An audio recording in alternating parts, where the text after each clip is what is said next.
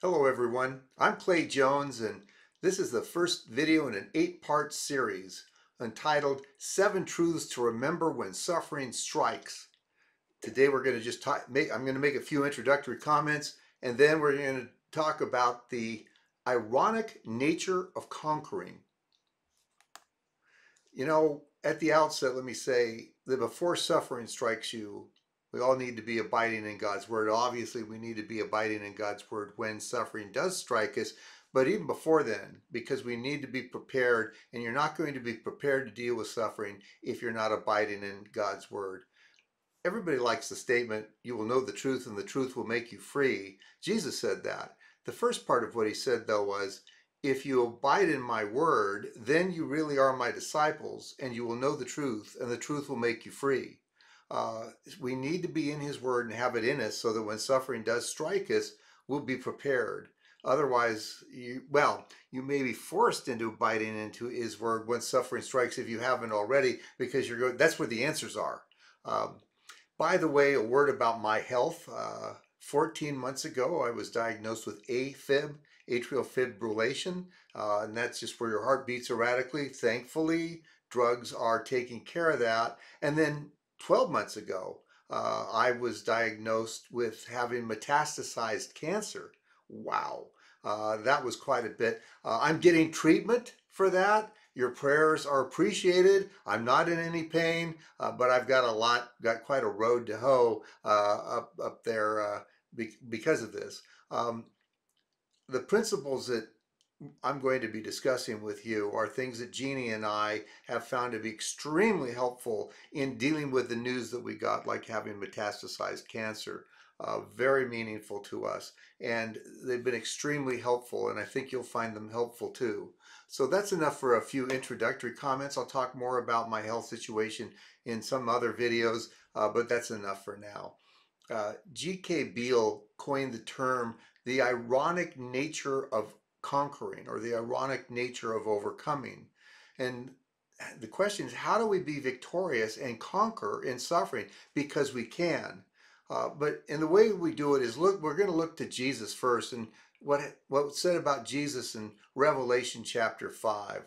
John says in Revelation chapter 5, verse 1 through 3, then I saw on the right hand of him who sat on the throne a scroll with writing on both sides and sealed with 7 seals. And I saw a mighty angel proclaiming in a loud voice, who is worthy to break the seals and open the scroll? But no one in heaven or on earth or under the earth could open the scroll or even look inside it. And then John says something, well, very personal. In Revelation chapter 5, verses 4 and 5, the next verses, he says, I wept and wept because no one was found who was worthy to open the scroll or look inside. Then one of the elders said to me, do not weep. See, the Lion of the tribe of Judah, the root of David, has conquered. He is able to open the scroll and its 7 seals. You'll notice that I emphasized the words, the Lion of the tribe of Judah has conquered. And then what does John see next? This is as important as it is shocking. It's almost shocking. So the Lion of the tribe of Judah has conquered. Next thing John says in Revelation 4:6, then I saw a lamb looking as if it had been slain, standing at the center of the throne, encircled by the 4 living creatures and the elders. So the Lion of the tribe of Judah is conquered. And John says, and what did he see? A lamb looking like it had been slain. He saw a slaughtered lamb. Notice that Jesus, the slaughtered lamb, conquered. When did Jesus conquer? When did the Lion of the tribe of Judah conquer? When he was tortured to death on the cross, he conquered. That's when he conquered.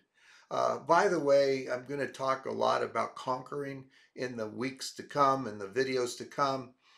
And the word conquering is the root word Nike, Nike, where Nike tennis shoes gets its name.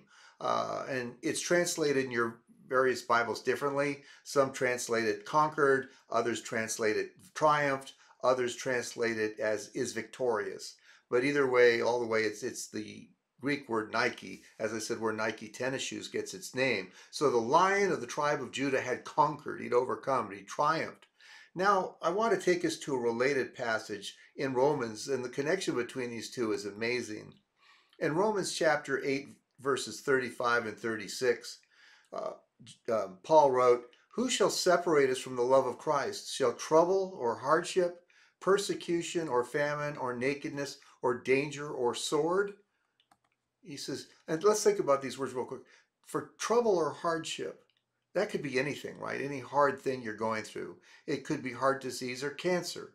By the way, the Bible doesn't promise that you won't die of heart disease or cancer. In fact, you probably will, because that's the way most people die. Uh, but the Lord, we can conquer through those things. I'll talk about that more in a moment. Then it uses the words persecution or famine. Well, you know what those are, obviously. Then it says nakedness, danger, or sword. Wow. And here's something I don't think we want to hear, but it's true. And we need to examine these hard truths in advance. The Lord does not promise that you will not, or I will not be stripped naked, raped, and tortured to death. The Lord doesn't promise that. There's nowhere in the Bible that it promises that.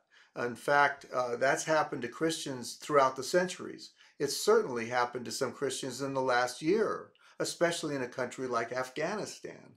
I think Christians have got to, no, he just wants us to have a good time. He does actually want us to have some good times. After all, he created all the pleasures. He does want that. But we need to be aware of what the Bible doesn't promise. And what the Bible doesn't promise is that we won't die of cancer, heart disease, or even being, like I say, stripped naked, raped, and tortured to death. The Bible doesn't promise that. And so, anyway, so he says, what's going to separate us from the love of Christ? Uh, Again, it says, shall trouble or hardship, persecution or famine or nakedness or danger or sword? But then in the next verse, he says, in verse 36, as it is written, for your sake we face death all day long. We are considered as, listen to this, sheep to be slaughtered. Remember how Jesus was the slaughtered lamb that conquered? And now the world looks at us as sheep to be slaughtered, especially in countries where there's immense persecution against Christianity, like in the Middle East. We're like sheep to be slaughtered. Did you get that? It goes again. I saw a lamb looking as if it had been slain. Then it says, we are sheep, considered to be sheep to be slaughtered. But then Paul tells us something amazing. He says, all these troubles, and then we're considered as sheep to be slaughtered. But then in verses 37 to 39, he says, no, and notice how I emphasize that, in all these things, we are more than conquerors. We are super conquerors. We are hypo conquerors. In fact, it's the word is huponike for super conqueror. We are super conquerors through him who loved us. For I'm convinced that neither death, nor life, neither angels, nor demons, neither the present, nor the future, nor any powers, neither height or depth, nor anything else in all creation will be able to separate us from the love of God that is ours in Christ Jesus. So we can be conquerors again in these things, not by going around them. And I think too many Christians go, no, God just wants us to be happy. No, he wants us to grow up. He wants us to be mature. He wants us to become super conquerors. And he has many blessings in store for us. And we're going to talk about those in the videos to come. But he wants us to be conquerors now. Um, uh, Jesus conquered by giving his life and allowing himself to be tortured to death and honoring God through it. And when you honor God, when we honor God through suffering, we conquer. How did Jeannie and I conquer when we found out recently, 12 months ago, that I had metastasized cancer? Cancer in my spinal cord and in my lungs and in my liver. And yes, they're treating that in various ways. Thank you, Jesus, for that. But how we found out, it's weird because they released the medical report, the result of my PET scan to us via email.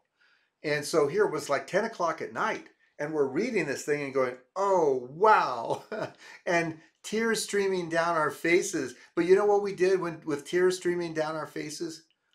I led us in a prayer of thanksgiving to God. Jeannie prayed and thanked God. We obviously asked for healing. We asked for help. But we also, like I say, with tears streaming down our faces, prayed to God and thanked him for allowing this to come upon us.